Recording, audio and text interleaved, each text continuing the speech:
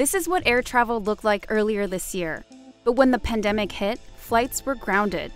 Daily trips between New York City and London dropped from 30 flights per day to 5.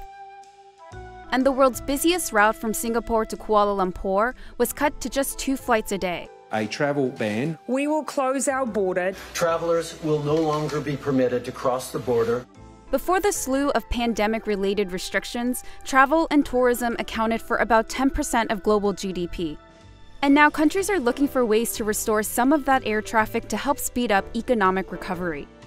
So destinations are teaming up to create so-called travel bubbles, or what are also known as corridors or air bridge, are all essentially the same thing. Is an agreement between 2 destinations, 2 countries, for a safe reopening of travel. The critical part of a travel bubble: no 14-day quarantines on both ends. We would only go on a trip if we didn't have to quarantine for 14 days. There's been a lot of chatter around loosening travel restrictions, but not all of them qualify as travel bubbles. For example, New York City and London discussed streamlining restrictions, but it wouldn't technically be a travel bubble, because both cities would still have required a short quarantine.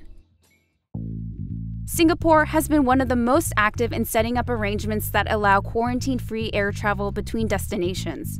I believe it is the first of its kind in the world. Singapore has created no quarantine options for travelers, and so far, 7 countries have signed up.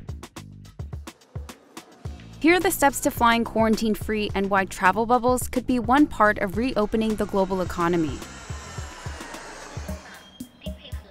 During a pandemic, travel bubbles are meant to find a balance between 2 extremes, letting people come and go freely while risking further spread of the virus. And the opposite, where your borders are hermetically closed, no one in, no one out, where the economy is suffering enormously.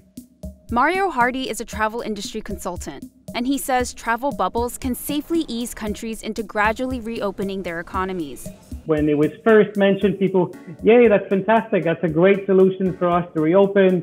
But after a lot of research, people realized actually it's not that simple. Hardy says if both destinations have been successful at containing the virus, laying the groundwork can be easier. Assuming you have a good control on both ends, that's one tick on the list of criteria. Second, you need to have a good healthcare system in both respective destinations. So you tick the box on that one. The first type of bubble Singapore has rolled out with its partners is specifically for government officials and business travelers. Before anyone can book a plane ticket, they first need a specific document. Probably the most important would be you need to be sponsored by the local company to kind of invite you over to the country. Georgianne Lee is a consultant for hotel and resort development projects. Before the pandemic, 95% of her job required traveling on business trips. After working from home for 8 months, she took a trip from Singapore to Seoul in early November. Lee brought documents to the airport, including her test results and an itinerary that she had to stick to. Now you need to also establish a safety protocol between the 2 destinations. Well, it means testing. Lee had to take a total of 3 tests. So like a pre-departure one within the 72 hours before you leave, and then one upon arrival in South Korea and one upon arrival back in Singapore. After Lee landed in Seoul, she remained in isolation for less than 24 hours while waiting for her test result. After she was confirmed negative, Lee downloaded an app to her phone and headed outside. When you go to restaurants or shops, you scan a QR code to register yourself. There would be people actually calling you to check if you have any symptoms. In late November, Singapore and Hong Kong were ready to launch a different kind of travel bubble with far fewer requirements. Travelers wouldn't need a sponsor letter or a fixed itinerary, but they'd still need to take 3 tests and download the tracking app.